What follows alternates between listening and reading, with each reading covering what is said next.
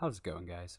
I'm going to be showing you how to easily and automatically rig and animate your 3D models, and then we're going to be importing them into Godot. This is a really simple process that I would highly recommend doing if you're new to 3D game development, as it skips the process of having to design your own models and rig them and animate them. There will also be a written version of this tutorial which will contain the GitHub repository. I'll leave a link in the description for that, so feel free to check it out. And any assets or URLs can also be found there or directly inside of the description.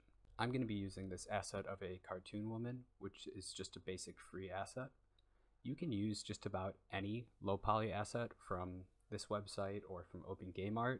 The only thing that really matters is that it has one of these texture files, and it also has an object file, .obj, or it has a blend file. This one does not have an object file, but it does have a blend file, so I'm going to show you how we can handle that. In this case, we can just open it up in Blender, and you don't actually have to be experienced in Blender. We're just going to export it as that OBJ, and I'm going to save this to my downloads so that it's really easy to grab when I need it. And now we're ready for the next step of this, which is logging into Mixamo.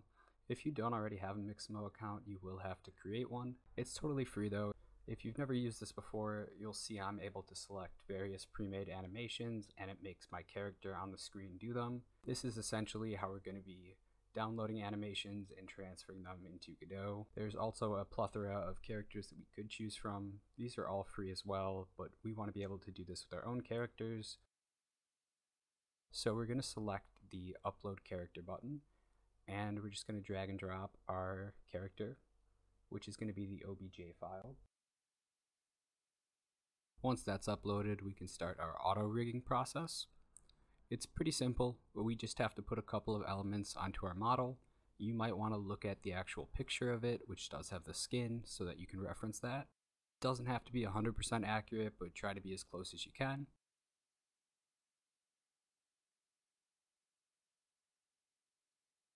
We should also be changing this here so that it says that it doesn't have fingers, because our model does not have fingers. I forgot to do that, but I would recommend doing it if you're working with a voxel or PSX model like this. And everything seems to be working here. The first thing that we're going to want to do here is get a T-pose animation.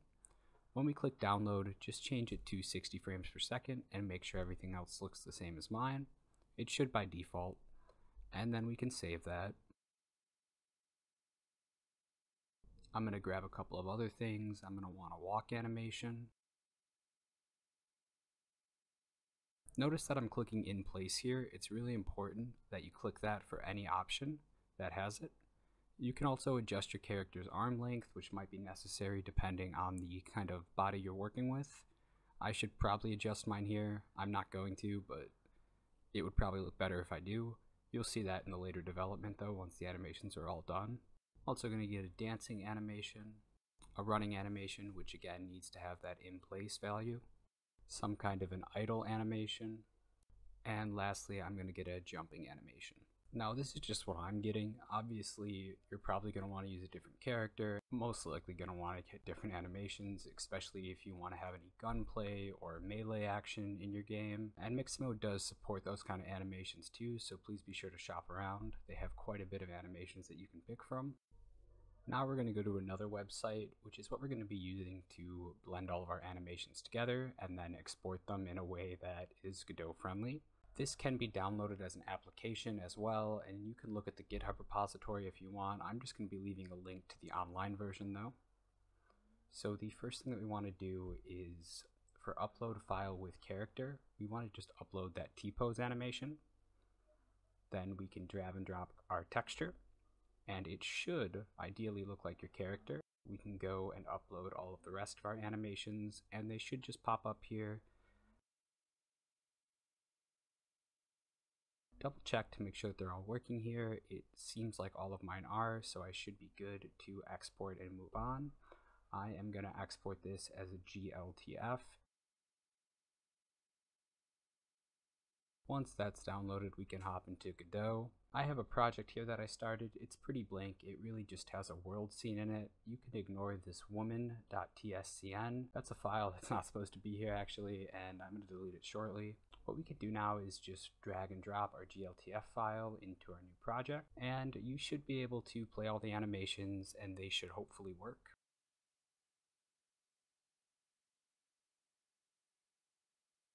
Assuming everything looks good and it's working, we can right click that and create a new inherited scene. I'm going to rename this to woman, and I am going to change this to a character body 3D.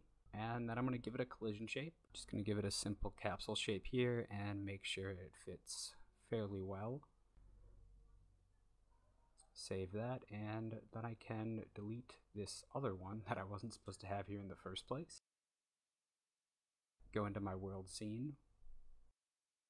You'll see this is pretty basic. It really just has a camera, a world environment, a directional light, and a floor. I'm going to drag this in here, make it fit on the floor, and then I'm just going to take a minute to make this look a little bit more pretty so that we can clearly see that the animations are working in game.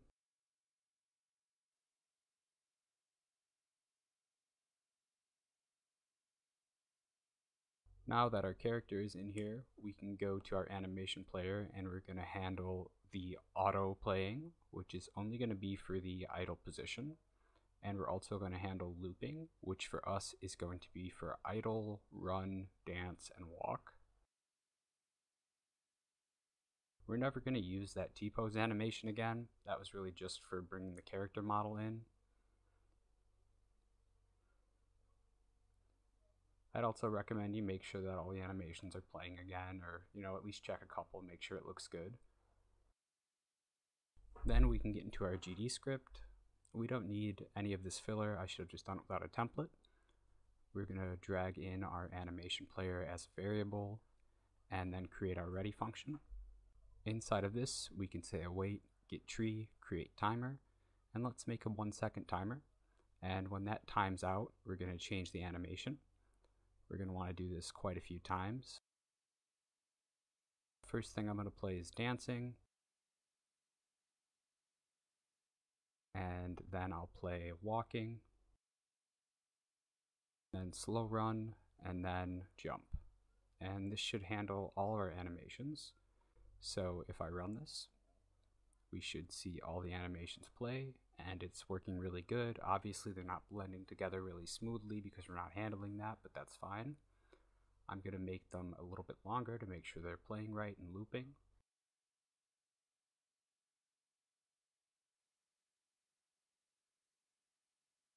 And it looks good. We have a fully rigged and animated character in Godot, and we didn't actually have to set it all up. We were just able to download a model from itch. Hopefully you found this helpful. If you did, let me know, and if you ran into any problems, also let me know that, and I will do my best to help you out. Hope you have a great day.